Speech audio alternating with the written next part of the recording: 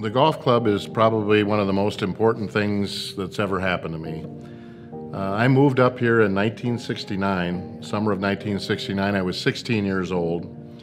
I was a golfer back in high school, and our high school golf team had gone to the state tournament, and I had all these great friends, and they were going to make me move up here at 16 years old, and I wasn't very happy about it.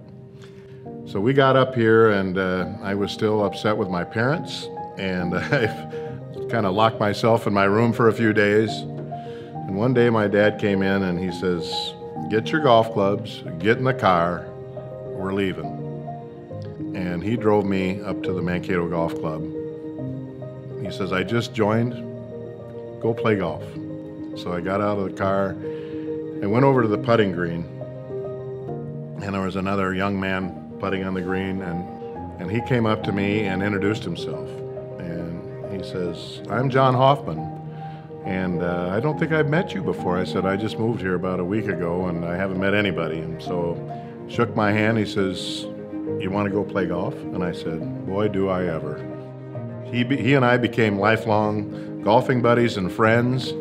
Once I got going with some people, it just mushroomed, and I had a great end of high school career and ended up going to MSU, and I've just stayed here ever since. In those 50 years, I've met so many great people that have become lifelong friends, clients. Just a great place to be. Once you get in here and get to know people, it's hard to explain. It's really good.